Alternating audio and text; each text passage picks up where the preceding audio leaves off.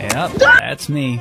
You're probably wondering how I ended up in this situation. So on this fateful day in Nairobi, Kenya, my friend and I decided to go to the Giraffe Center to go visit the giraffes and also feed them. We got into a boat and in no time at all, we were there at the Giraffe Center. Note how I was recording these safety measures, but I wasn't reading them. Got to the entrance and I'm being asked to pay ×4 what residents and other African countries are paying. Like, why? I'm a fellow African too. We don't have the same earning power as the vanilla people, so why am I being treated that way? Anyways, I paid and got in and we're giving food to feed the giraffes, so we moved on. Notice how they had a documentary for us to watch before we actually get to the giraffe place, but my coconut head did not also watch them. I mean, I've worked with lion. What's a giraffe going to do to me?